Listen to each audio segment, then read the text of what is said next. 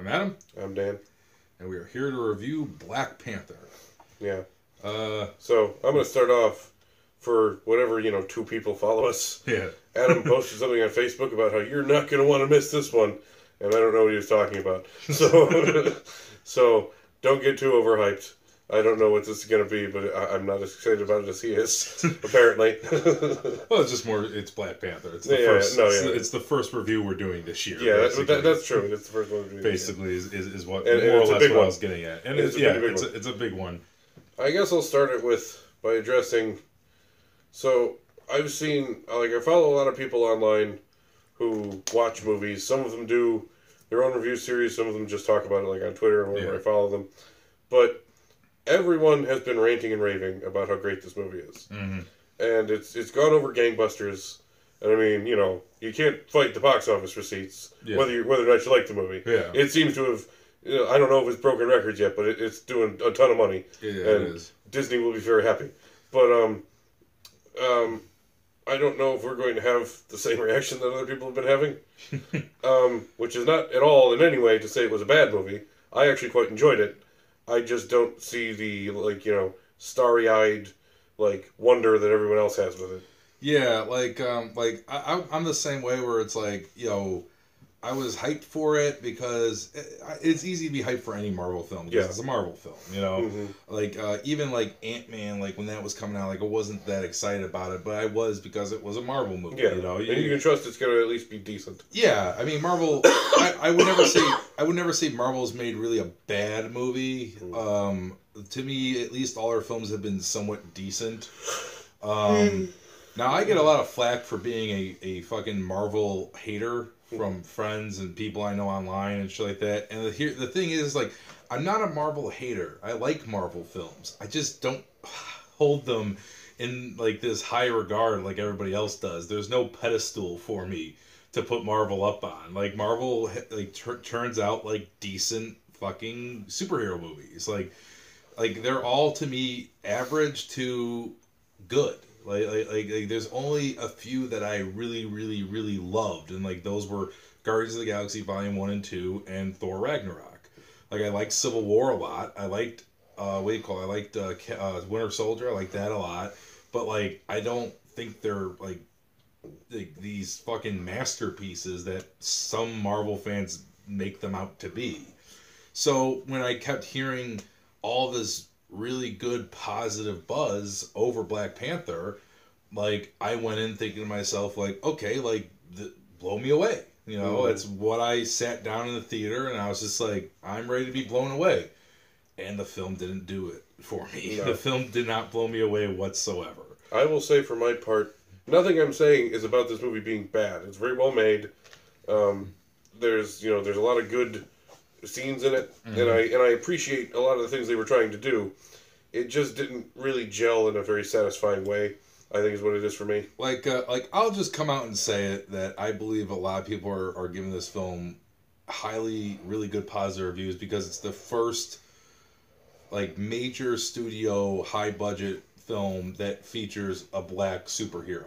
Now, granted, we've had black superhero movies before. Like Blade. And I believe that's really the only reason why I think people are really going crazy over this film is because it's really kind of the first black superhero film that's not garbage. Right. Or is actually treated with some respect. And whereas the first Blade movie especially was, it was very watchable and it, mm-hmm. It was something interesting and fun to watch. Yeah. It didn't really follow the comics, whereas Black Panther, not to an exact extent, but it is very faithful to the comics. And to be fair, you could argue that Blade's not really a superhero, he's a vampire hunter. Right, so you could just kind of argue that those movies aren't really a superhero movies. It's more they're just based off comics. Horror action type of movie. Yeah. But still, my point is that there have been others other movies in the past to put a main black character on the screen and give you basically make him a hero. There's been plenty, but I really think that all the love and the hype and everything is surrounding this is just because this is the first one, A, from Marvel Studios to do it, and B, is that it's handled with at least care and handled with respect and with the skill set that Marvel has at their disposal. And I will say, again, I appreciate a lot of things they were doing and going for. Mm-hmm. Because they do bring up a lot of, historical and like political points. Yeah. About not I mean African Americans kind of because that's where the movie was made, but but about black people in general and their history and interactions with the rest of the world, and they bring up a lot of that, which I think is good. The good guy wins, but you don't necessarily see his point of view victorious. It's more just that he literally won the fight. Yeah, and that's what made it less satisfying for me. Whereas Civil War, another Marvel movie that brought up, maybe not real world stuff because it involves superheroes, but it was still a very political thing, and it was about, your freedoms versus, like responsibility to the people around you and to society and everything. And that one, it was another one where they let you see both sides and they let you understand it, but it was a Captain America movie, and at the end, you understand that while Captain America may not have technically won, his worldview was the one they presented as he got what he needed out of it. Yeah. So that's what I'm comparing it to, really, is not that I disagree with T'Challa or I think the Black Panther was wrong or that his worldview was wrong, but that the movie didn't show him as the winner in a satisfying way. He won the fight. I don't know that he won the ideological war. Yeah. And that, which would be fine if that had been something that I felt they were building to, that like maybe it will lead to another conflict. But they still very much presented it as like, nope, it's over now. You're not wrong if you love this film. If you love this film and you see yourself or what you consider your cultural or heritage or race or whatever represented up on the big screen, that's fine. Like, if that's what you're getting out of it and that's what you enjoy about it, that is fantastic, and I'm glad you like the movie. It's just, unfortunately, the film's just not for me. And I know there's, like, some people I know that when I tell them that, they're going to tell me, well, you don't get it because you're not black, or you don't get it because you're white, and stuff like that. And for my defense on that, I'll just say this, okay? I go to films to be entertained. I don't go to films because I want to see or identify with somebody on the fucking screen. I want to go see a movie that's going to entertain me, give me a great story, and fucking fantastic characters that I fucking wish I was. Not what I am. I can't go watch Indiana Jones and identify with Indiana Jones because Indiana Jones, A, isn't real. Right. B, he's a fucking archaeologist that gets into fucking adventures and punches Nazis in the face. I can never be that. I don't identify with that. I don't sit there and say that's me on screen. It's not. That's what I go to the movies for. I go to the movies to be entertained and to watch somebody else punch the Nazis. It's just the idea that I don't think I have to be a black person to understand a black film, or I don't have to be Spanish to understand a Spanish film or Spanish characters. I could enjoy it even though these aren't white people, And that's just my argument towards that. Now, with that out of the way, when it comes to this film, as I said, I didn't hate this film, but there's two standout things about this film that I absolutely loved, and I wish there was more of. And their names are Andy Serkis and Michael B. Jordan. Because Andy Serkis gives a great performance that could be over the top at times, but I think his character needed to be over the top. Right. And Michael B. Jordan as Killmonger is such a fucking great performance, to the point where it's like he's a villain, but you understand what his motives are, where he's coming from, and you understand even his ideology. Right. You completely understand it, and you actually can sympathize with this character. And, like, he's not just the typical, like, I'm a bad guy because I'm a bad guy type of villain. He's bad because of circumstances and because of upbringing and fucking and all, and again, like, his ideology. And the funny thing is, you can see his points and be like, well, he has a point, and then then you get Black Panther in there, and he's the other side of the coin sort of thing. And I absolutely loved Michael B. Jordan's performance. He stole every scene he was in. Any scene that he was involved in, he stole, and so did Andy Serkis, who I absolutely loved. And to me, those are the two big highlights of the film, in my opinion. And unfortunately, there wasn't enough of them in it. Right. Having said that, now, the bad part, the things I didn't care for, performance-wise, unfortunately, was Black Panther. Like, it's not that he's giving a bad performance or anything. It's just that Black Panther is one of the least interesting heroes, in my opinion. He's not that charismatic. He's not funny. He's I guess I want to say he's basically like Captain America. That's one of my biggest complaints about Captain America, especially like in the first film. The good guy to be the good guy sort of thing. Now Captain has evolved throughout the movies, but the worst part about this is that we were introduced to Black Panther already in Civil War. And in Civil War, I felt he was charming, I felt he was charismatic, and I felt he, seemed like he had character to him. Yeah. And then in this film, it was kind of like all that was kind of stripped away. Yeah, he says a few quips here and there, but he's just not that interesting of a hero.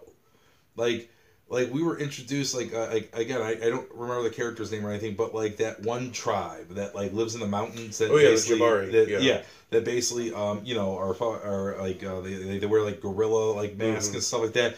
Like the main leader of that group.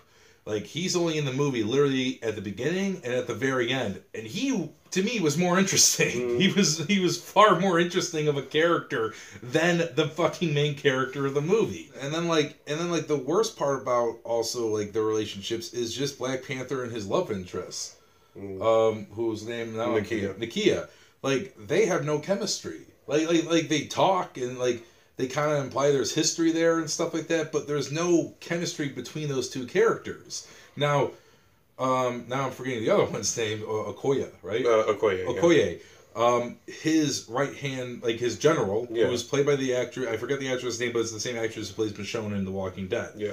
Like Black Panther and her have a lot of screen time together, and they have way more chemistry than him and his love interest, to the point where I'm like they really should have just made her his love interest. Now, granted, I don't know if that goes against what happens in the comic books. I don't know even if his love interest in this movie is even from the comic books. I have no idea.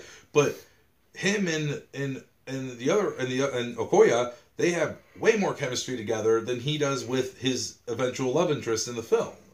And like it's just one of those things where it's like his love interest just felt like an unnecessary character, and she was only there to be the love interest and nothing else. I mean, you're right about him and Okoye, but the one that I did like was him and his sister Shuri. I was going to get to them. They actually had some interactions that felt like they really were brother and sister. Like she, I don't know the actress's name, unfortunately, but she was really good. And they have good chemistry, and that was really fun. Like, you believe that's brother and sister right there. You believe, that they're fucking with each other, or, they're poking fun at each other and all this stuff. You could see that, and that was great.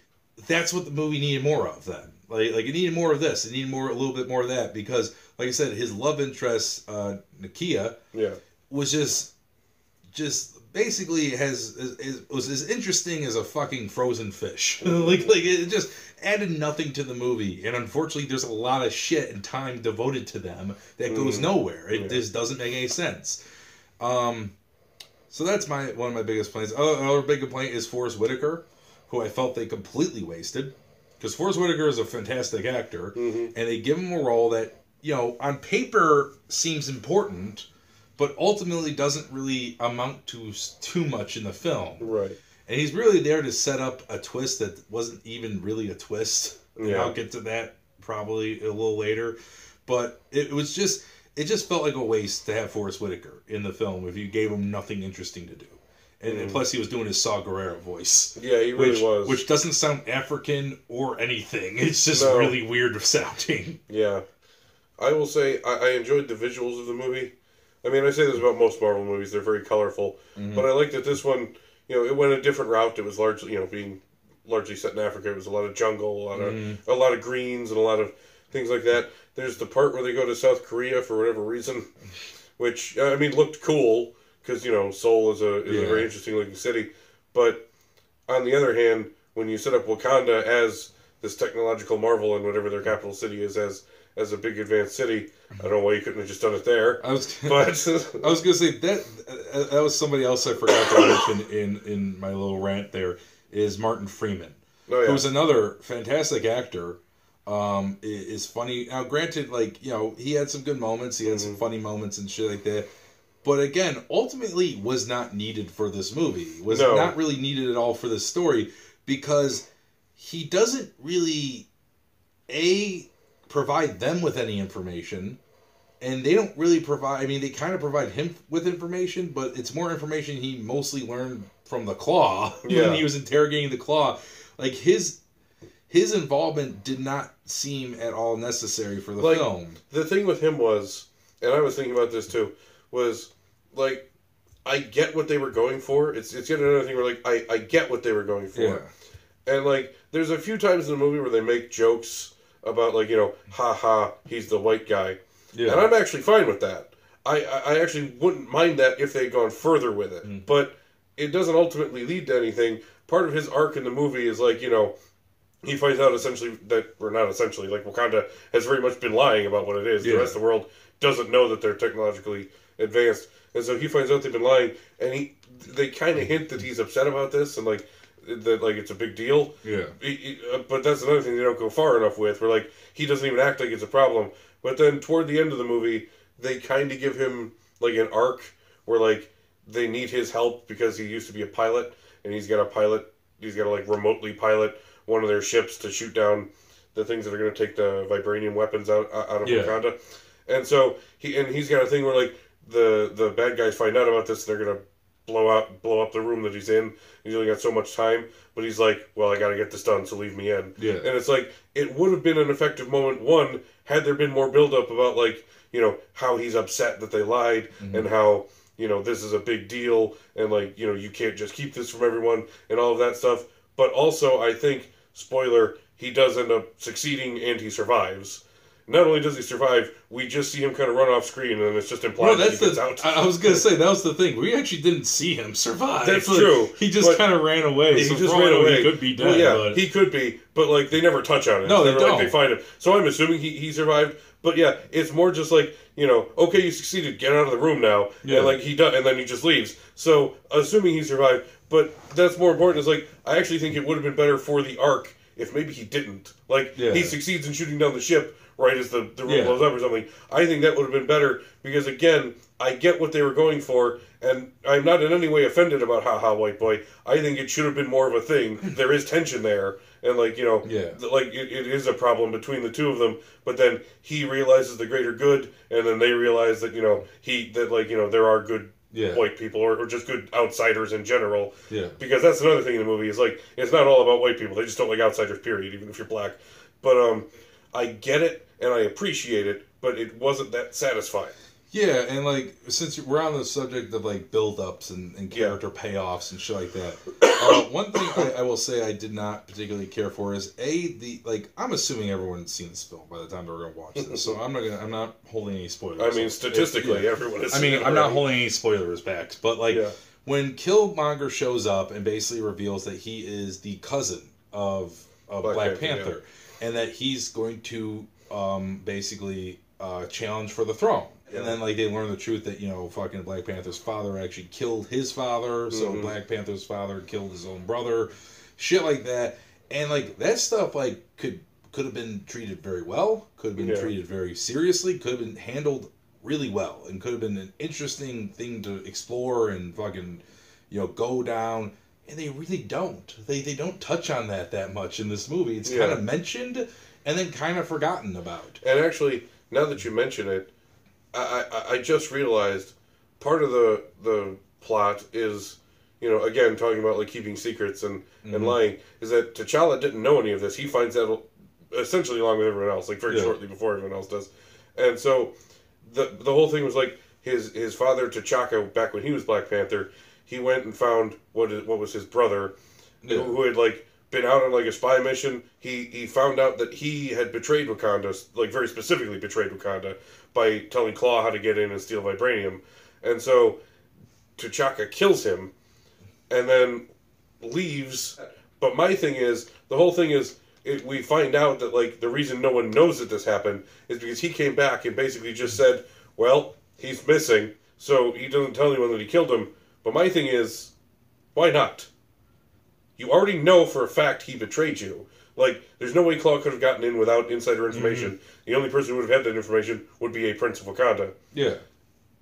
Why didn't you just go back and say, he betrayed us, I tried to bring him back to face counsel, he tried to kill Zuri, I think is Forrest Whitaker's character name. He tried to kill Zuri, so I killed him.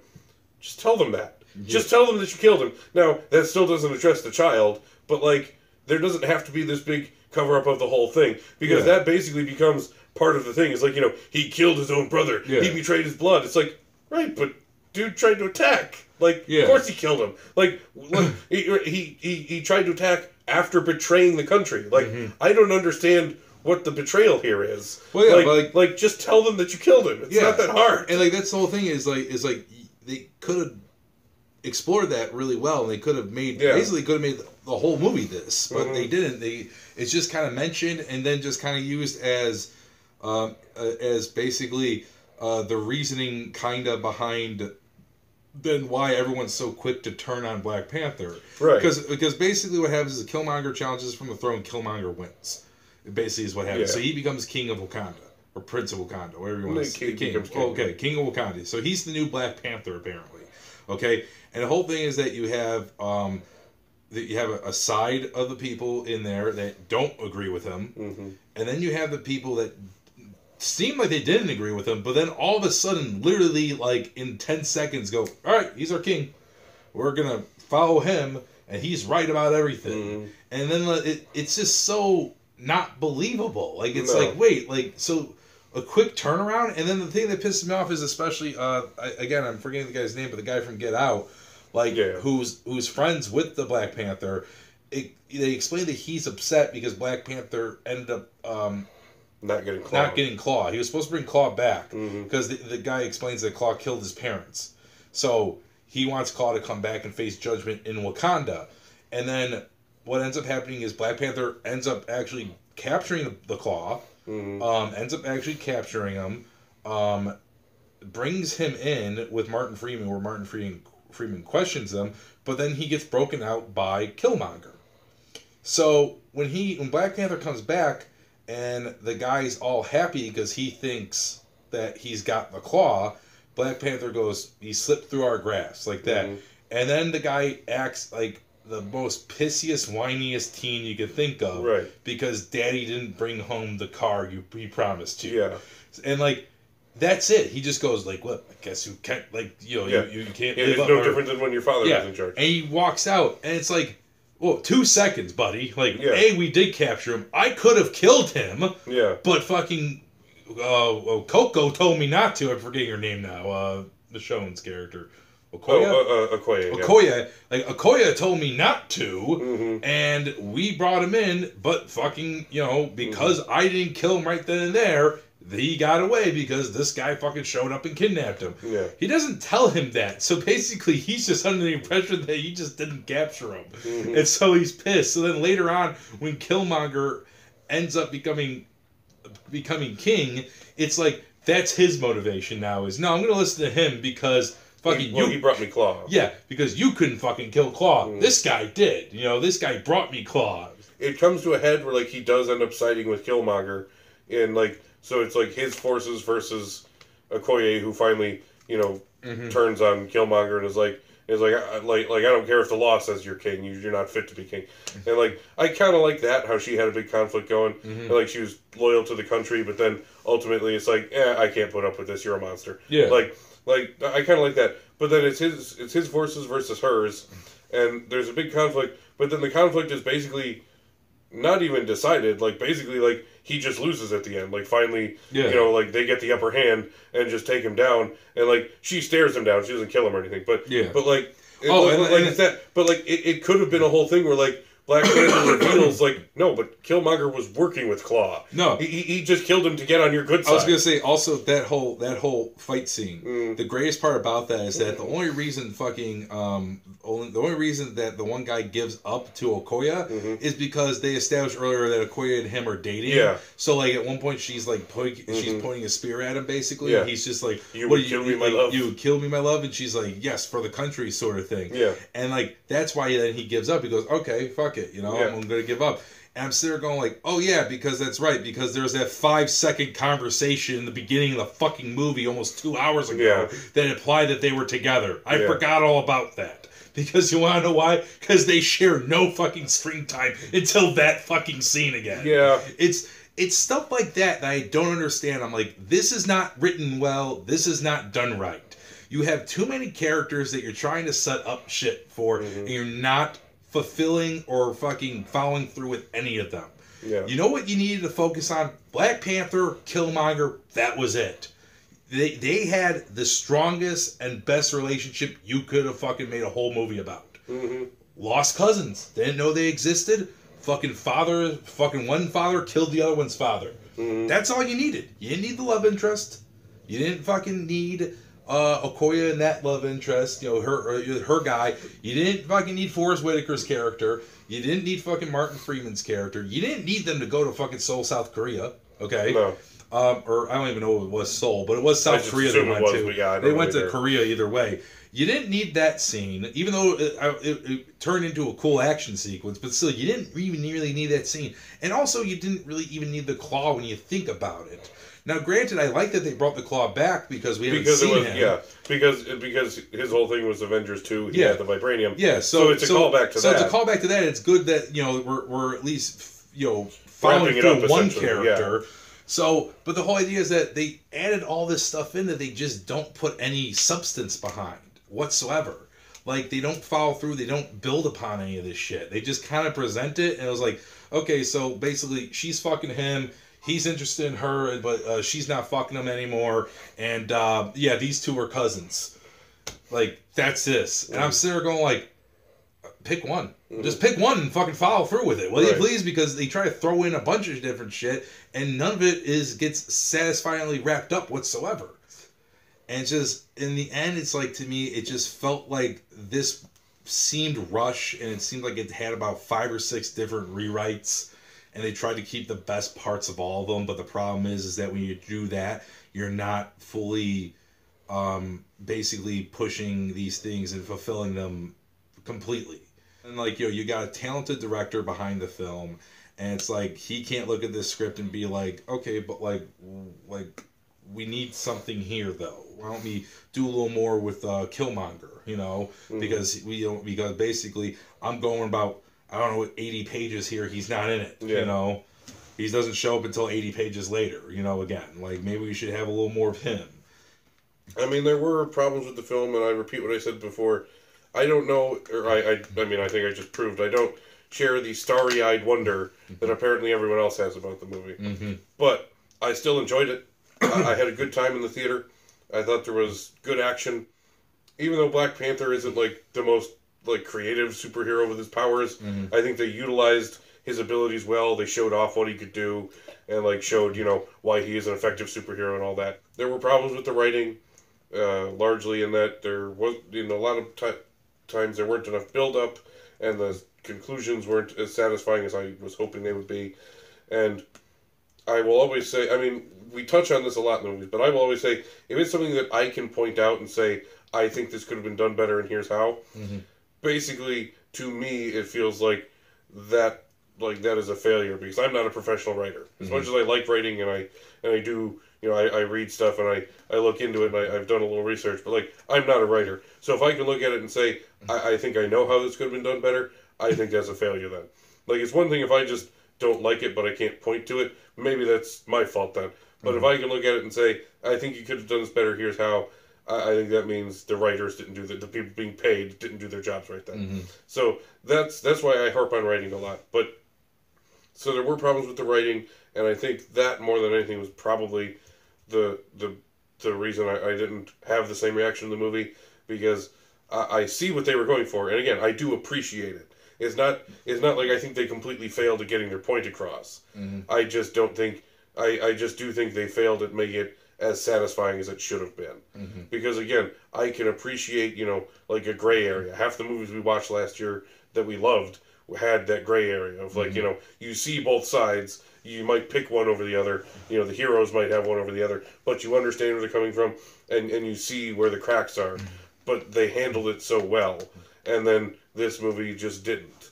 And I think that's what it comes down to. But ultimately, as much as there were problems, and I don't have the wild-eyed, you know, I'm going to give it a 12 out of 10, just because I like I'm definitely not doing that. I'm going to give it a 7, which I feel like for me is pretty much my average at this point. Like, I give that to most things I see. Because, again, I had a good time. I enjoyed the movie. And there was enough good that you know, none of the stuff ruined it for me. It's just not the same mind blow that everyone else got, I guess. All right. Okay, so my overall thoughts are that there's things I like about the film, and those things are what I wish they would have maybe focused more on. Again, to me, the two biggest standouts for this film are Michael B. Jordan and Andy Serkis and their performances. They play where Killmonger plays probably one of the more sympathetic and one of the most relatable bad guys, villains in the Marvel film. Andy Serkis plays one of the most over the top, and I think his role called for that. Mm-hmm. And I love their performances because they stole every scene that they were in. The action sequences, except for the very first action sequence, all of them were really good. They're a lot of fun to watch. There's relationships in this film that don't make any sense. There's characters that, to me, were completely throwaways that you did not need in the film. Unfortunately, Black Panther is one of the weakest parts of the whole movie, and that's sad to say because he's the fucking main character. He's not that interesting, really, in my opinion. He was far more interesting in Civil War. And overall, it's like, it's a 2 hour and 14-minute film, and my God, does it feel like it's 2 hours and 15 minutes. Because a lot of Marvel films, the good ones fly right by, you don't even notice the runtime. This one I fucking did right away. There's a lot of scenes of talking that lead to nothing. So overall, I liked it as much as I like, say, something like Doctor Strange and Thor, which again, I've said aren't really bad Marvel films. They're just kind of the average Marvel movies. So I'm going to give it a point lower than you. I'm giving Black Panther a 6 out of 10 because I honestly do feel it's just a slightly above average film, especially when you're talking about this genre, you know. And it's like, I've seen far better. I've seen ones that are written way better, and I've seen ones that are handled well better, and I've seen ones that were acted well better. And this isn't one of them, unfortunately. And like, you know, if you love the film, that's great. Like, I never, you know, I'm not one of those people that sit there and say, if you love a film, you're wrong about it. I'm not one of those people. Like, if you love the film, that's fucking great. I'm glad you got enjoyment out of it. Anything you want to add, or? No, I'm good. All right, so to recap, we've rambled on way long. Yeah. To recap, Black Panther, he gives it a 7.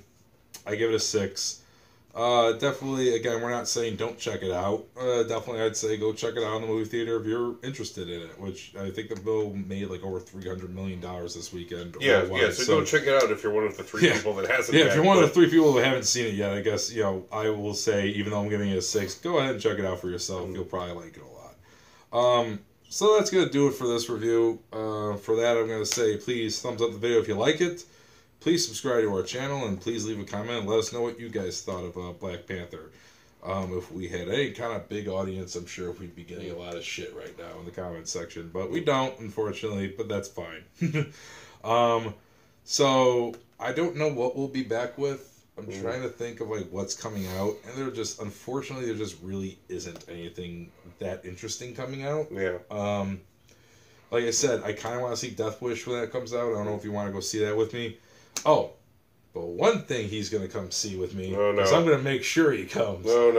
Is Hurricane Heist. No. We saw a trailer for this movie. And if you haven't seen the trailer for it, you need to check it out, because I can't believe this film's actually getting a theatrical release, and we are going to be there on opening night to see this, because I have to see this movie. So, see you later. I hate you.